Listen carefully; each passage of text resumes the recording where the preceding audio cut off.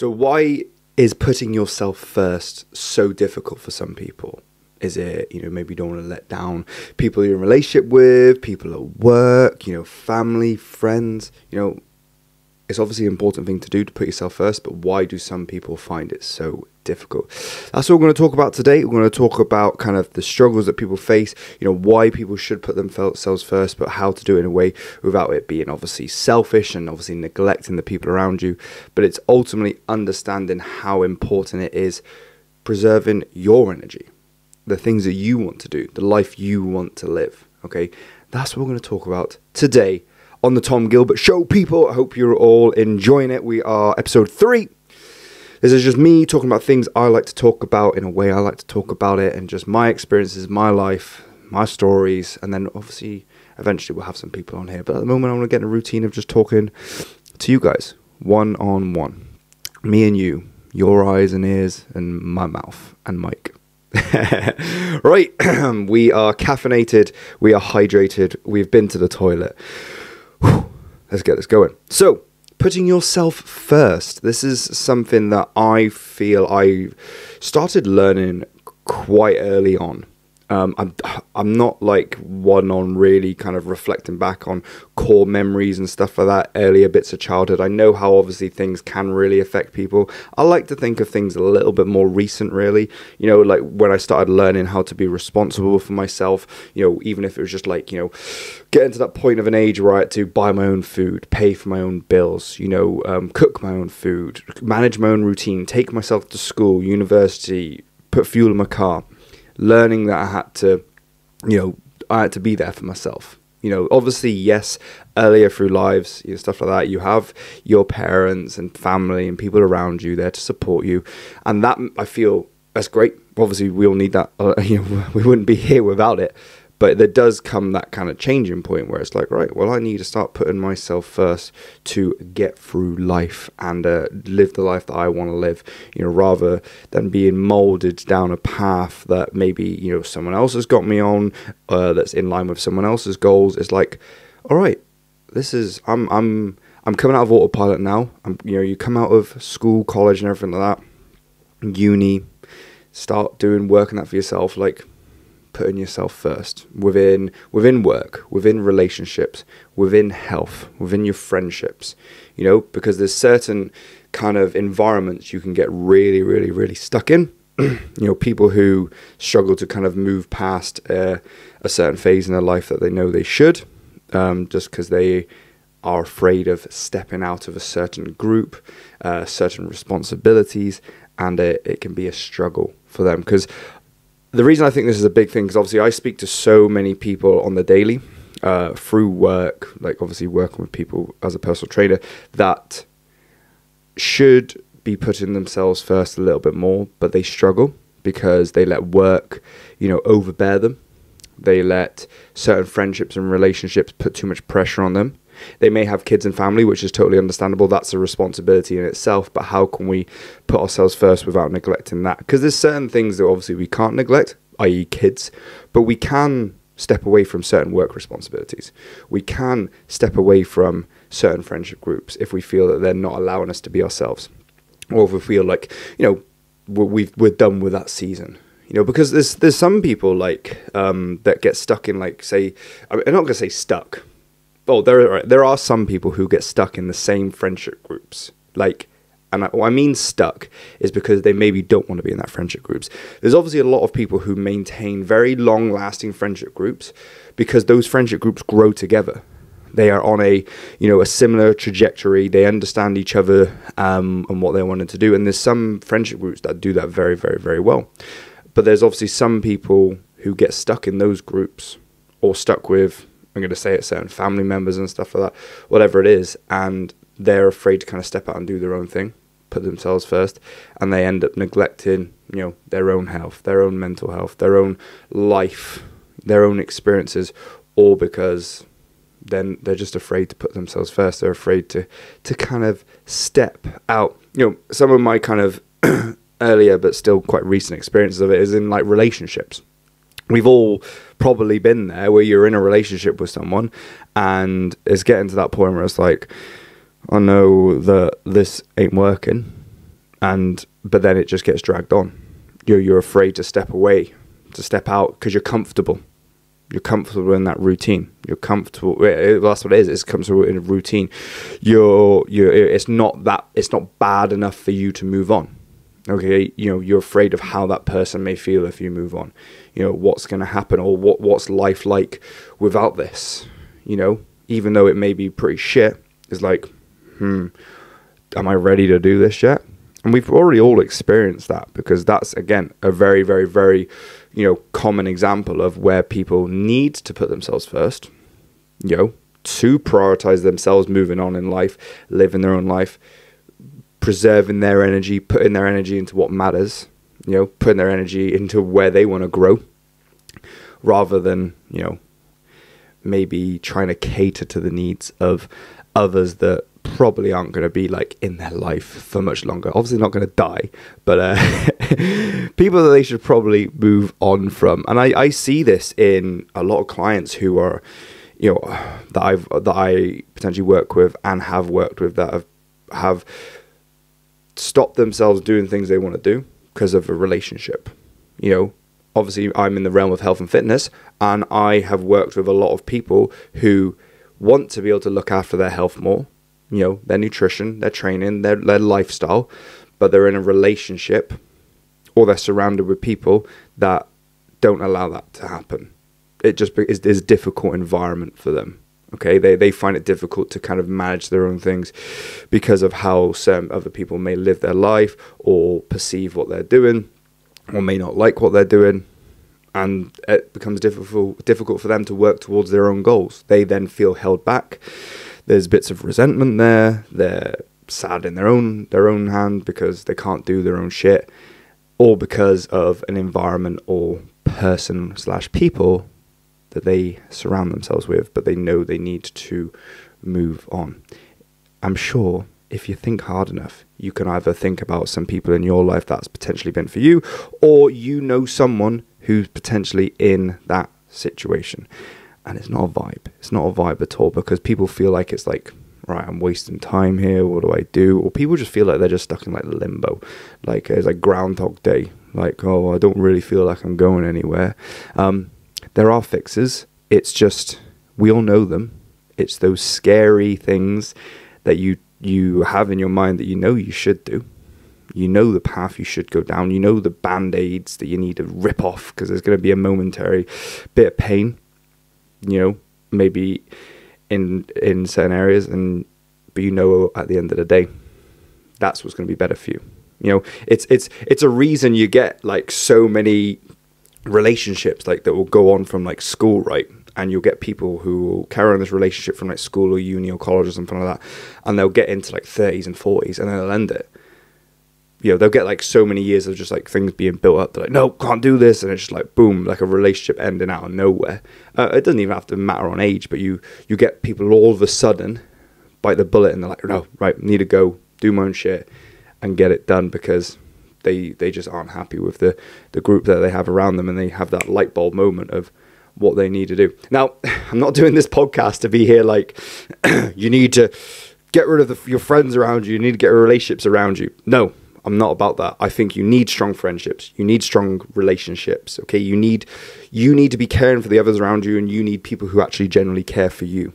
Okay, that's the premise of this. You need an environment that supports you, as well as an environment you can support the person you're in a relationship with, the people you're friends with. Okay, people need to respect you. You need to respect them. Okay, you need to be able to have your own growth in all the areas that matter to you.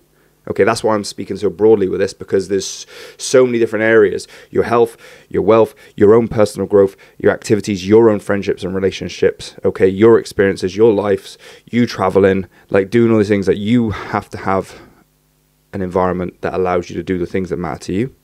It may be a few things, it may be a lot of things, whatever it is. But you also need to be able to respect those in your life so they can do those things as well, whether it's a partner, whether it's your kids, whether it's your parents, whether it's your colleagues. There's a big things. Work is another big aspect for people. There's so many people who get into job roles that then they just become institutionalized in, you know, and all they end up doing is, you know, is going for that paycheck. It's going for that next promotion. And it's like, you know, a constant treadmill act and just looking for that next run on the ladder. Or for some people, it's literally just like going through that Groundhog Day, the same stuff over and over again. Now, I know some people will like that routine. This section of the podcast is not for those people who like the routine. If you generally are happy in your routine and it's the similar stuff every single day, fucking fantastic. I'm very, very, very happy for you. That's what I like. But we all know that there are people who have routine, and I've been there. Okay, you have routines and structure and cycles of things, whether it's in work with colleagues and stuff like that, and you're just not happy with it. You've been there for months, years, whatever, you feel like it's been all your life, and you're like, you don't know anything else, because all you're doing is you just keep turning up and you're working for someone else's goals, someone else's ideas, you know, a big corporation. You know, you're doing all these things that aren't for you, and it takes up your Monday to Friday 9 to 5 or even more, you know, and you do it because it's easy. You do it because it guarantees you money. You do it because that guarantees you have a roof over your head, you have food, you can pay your bills. But that's all it does. That's all it does for you. And obviously then in your mind, there's that resentment. It's like, right, well, I'm doing all this stuff and it's not really giving me that. It's not really filling those voids, filling those holes that you want to be doing for yourself, your own personal development, your own learning, your own passions. So if you're someone who's kind of in that position, I understand how it's difficult, because you've got all these things, especially if you've got a family. It's like, oh, I need money to come in. Okay, I need to be able to do all these things, because if I don't do that, well, then my quality of life's going down. It's going in the can. And that is the scary part of like putting yourself first and putting your passions and goals first. You know, it is going to kind of be a ripping off a band-aid kind of thing to do it. But you know, later down the line, as long as you continue to put yourself first and continue to support those core people around you, you're going to be okay. But the thing is with jobs, obviously we need the money. So how can we get more money? You know, if you're in positions where it's like, job is the thing that's holding you back, because this is a common thing that I hear of a lot of people. If you're in that position, you got to probably look at sacrificing a little bit of time for yourself somewhere else, so you can then start maybe transitioning that income to something that's more passionate and enjoyable for you. Whether it's, you know, taking a 0-hour side job that is more interesting to you, that's more fulfilling, whether it's helping people, making stuff, whatever it is, whatever your kind of, you know, passion is, and you're trying to transition your income. So let's say, you know, you need X amount, you got to find something else that can replace that. Whether it's another job, whether it's another side hustle, all you got to do is look at where you can kind of add in something else. You know, whether it's sacrificing a little bit of social life for a year or so. You know, it's not going to be a quick process, but if you're really, really, really in a rut and you feel like, oh, I've been in this job for so long, it's like, I need to transition out of this. I need to figure out something else that can, because I don't want this to be my life. I don't want this to be the thing that's just, you know, I'm just going to be stuck here. I've been very fortunate because I, you know, started, obviously, I found what I really love to do quite early on. But I mean, my example of it is I was, you know, I was in the industry I'm in now, but I was in a place where I wasn't able to grow. I wasn't able to do the things that I wanted to do. I wasn't able to work my kind of lifestyle and routine. And I was very fortunate because it got to a point with, if you watch the other podcast I told you about with the lockdowns and stuff like that, and I had an opportunity to move away from this place and work somewhere else. And when going into this new place, I had to go completely self-employed. And so I did that, went completely self-employed. And when there was an opportunity to go back after the lockdowns, my choice was like, all right, do I go back to a guaranteed income, guaranteed hours, guaranteed clientele, but I have to work a certain amount of hours. I have to, my money is capped because obviously I have to work hours for someone else. You know, I can't really live that lifestyle and routine. Okay.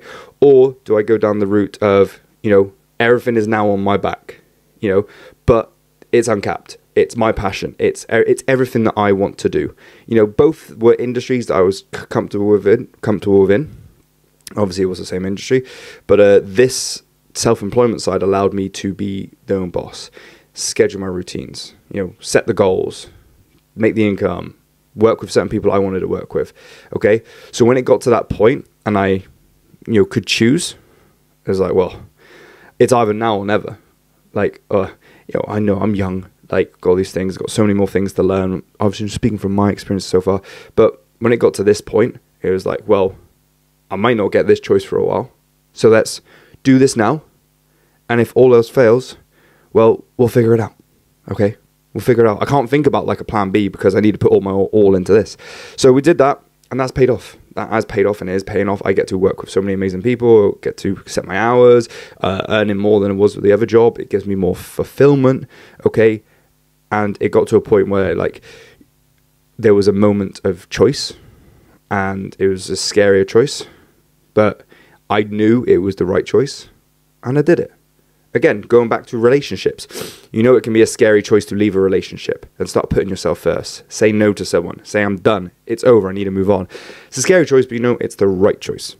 You know it's the right choice. So you do it. You do it because you know you have to. Again, this can be so much uncertainty. That's life. I don't know what the next fucking hour of my life is going to bring. I don't know what the next day of my life is going to bring. I know, obviously, the core things that I do, but there could be things that come up. You know, that is life. Life is full of uncertainties, okay? But it's like, you know, I didn't really want to go through that for much longer. I'd been in this other role for about 5 years. I didn't want another 5 years of it. I didn't even want another year of it, let alone even a few months. So I was like, right, well, I've got to do this. I've got to do this now, because it's sooner rather than later. If I start now, it gives me more time to work on it, okay? Like, the sooner you do something and make the changes, the better. There is never a right time. Things come up, and it gives you an opportunity to step out of that comfort zone. You got to do it. You got to do it. But like I said, and like we all know, it is scary. Changing work, changing relationships, moving out of friendship groups, you know? It's got to be done. I've had many conversations with people who feel that their family hold them down. Okay? You can't choose your family. You can't. You don't choose your parents. You don't choose your kids. You don't choose your family around you. Okay? In the weirdest sense, you do become institutionalized to your family. And there's a lot of people who, as they grow up, as they have kids grow up, they actually realize that they're not quite like their parents. They're not quite like that, and they're very dissimilar to their kids. So naturally, people drift apart, which is normal. Okay, you can't expect people to be exactly the same. Some people, like I said, work very well on relationships and stay that, because they have that as a core value. But some people just move on and with their own life, and you know, let their kids do whatever they want and have touch base every now and then. Some people never touch base again. Some people don't really speak to their parents, but like, that is normal. I think should be deemed normal, because you don't have to stay within that relationship and stuff like that. You don't have to. It's not something you definitely have to do. You know, I'm very fortunate. I've got very loving parents, and I've got a relationship where we see each other. You know, as I've got older, I've done my own things. Like, I feel very early on, I was, you know, even from day one of like secondary school, taking myself to school, doing that kind of stuff. You know, I feel like became very independent, but I still know that my parents support me, still love them. That's the relationship I have, but I'm not someone that has to be around them as much. I don't need support, but I know they support me. And again, it's like a spectrum. Some people need a lot more, some people don't. Like, you just have to figure out what works for you. And like I said, your friendships and that around you, because there can be some people who are just dragged through life. Their parents making them do something, their partner making them do something, making them, you know, take certain jobs, move to certain places, you know, do things that they don't enjoy doing. Like, that shouldn't be life. It's yours to do what you want to do and go in the way you want to do it. Obviously, you can have people who can support you, and you shouldn't, you know, neglect. You shouldn't be opposed to support. You shouldn't be opposed to education. but you have to, like, all the information you take for, say, like social media, say even me talking about all this kind of stuff, I'm obviously talking it from a place of my experience and my beliefs, but you need to take all that stuff and you needed to package it up around your life as a core. This stuff shouldn't become the core. It should be like, we're thinking like a spider's web, right? It's you in the middle of this spider web, and then everything else that you want is what's branching off of it. You know, your passions, your career, your friendships, your relationships. It shouldn't be other things, other entities, other people coming in and replacing your core, and then just you're left to the side, you know? Because then you're just like a then you're just like, I don't know, a robot, or you just whatever. you are just a vessel for this other person's ideas and goals, and you just get stuck. You just get stuck. Like, I speak to again, in the health and fitness space, I'll have conversations with people who've maybe, you know, in their late 30s, 40s, 50s and stuff like that. And all they say to me, or the main premise is they've neglected themselves. They've neglected their health. They've neglected their, you know, routine, the things that they want to do. They used to love training. They used to love working out. They used to love eating healthy and stuff like that, having a routine. But they've neglected it because they've let life take over. They've let life and other... When we say life, it's obviously not everything, but there's certain things in their life that is now in the driver's seat. It should be you in the driver's seat. It should be you in the driver's seat all the time. You're determining what to do. You are the captain, okay? Yes, you have some passengers that you may have to cater to, but ultimately, you are the captain, okay? You fucking got the hat on, okay? So, I speak to so many people that are, they're either the co-pilot, or they're in the baggage. Just waiting aimlessly. No clue on the destination, no clue where they are. They're just there. And then obviously some people have these moments of realization, they're like, oh my God, I have no clue what I've been doing all this time. Like, I've lost myself. I need to get back to that version of me that I wanted. I need a new version of me. All because they just let someone else or something else in the driver's seat. Because at the end of the day, it's got to be what you want. It's got to be what you want. Like, allow yourself, like I said, take influences from others. But if it's not what you want, then what's the point? What's the point? Unless you're like, I think the only other side to this, 2 secs, I need a drink. I didn't realise I've been speaking straight for 22 minutes. I get really heated in these things. I'm sweating. I think the only other side to this is if you're not going to be putting yourself first, is like in a parent's sake, right? There's some parents that have maybe gone through life, they got to a position, or some people have gone through life, got to a position, they have kids, and they're struggling with their own passions and their own ideas, and then obviously kids come along. And I think there is a choice, because you can either go all in, you can obviously have your balance with what you want to do and your kids, but I know there's some people who really struggle to do it with kids.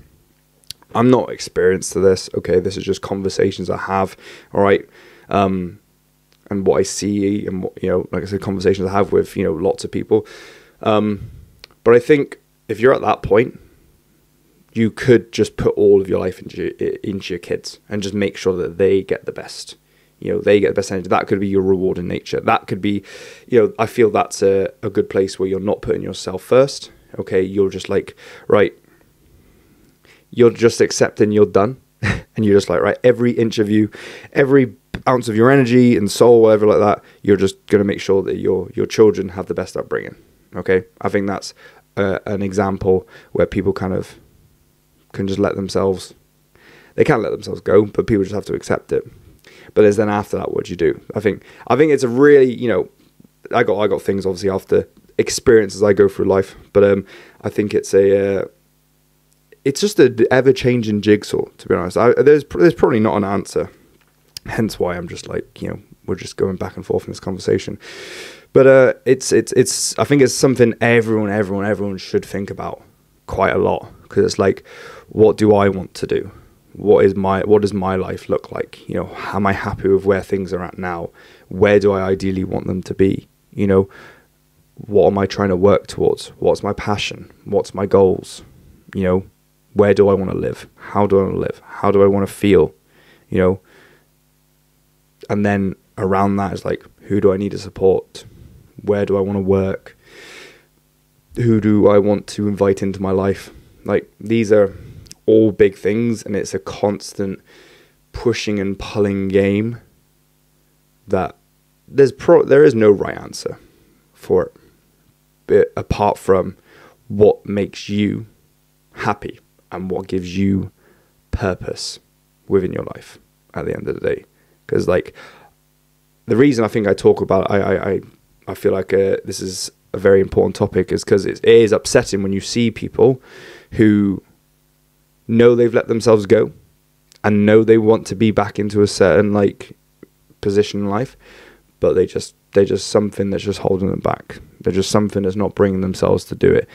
And when you can see that pain in someone when they're talking, or you can see that pain in someone's lives, and they're just like stuck. You know, whether it's a mate who's in a relationship, your mate that's your colleague or something like that, it's your partner, you know, and it's like, it can be quite frustrating for yourself because you just want to like shake them and make them do it. But also, you know, it's not that as easy as it is. It takes baby steps. It doesn't really. For some people, it'll be baby steps, and some people it's going to be like, right, fucking, let's just go. Like I said, the example of just randomly just leaving a job, leaving a relationship, you know, moving to a different country. Some people do shit like that, and I think that worked fantastically. But some people need to make like little baby adjustments, minor adjustments, and things to do it. But yeah, it is interesting. It is a very, very, very interesting topic because you see so many people who just lose themselves in life, and it can be sad to see. It can be sad to see, especially when it's the people around you, and especially when you realize that you've lost yourself, in a sense. So, let's cheer this up a little bit. Put yourself first, because you're all amazing. You're all beautiful. You can't fill up the buckets of those around you if you don't fill up your buckets yourself. You've got to put yourself first. It's one life. It's one life, people. I know we all know that. But like, whether it's in work, relationships, your health, your wealth, whatever it is, like, learn to make yourself numero uno, as Arnold would say. No one else is going to do it. You know, all other people do is take your energy, take your money, take your time. You've got to bring that back. All right? I love you all. Learn to love yourself. Thank you for watching. Like, subscribe, review, wherever you're watching this, okay, or listening to this. I'll catch you all in the next episode. Bye-bye.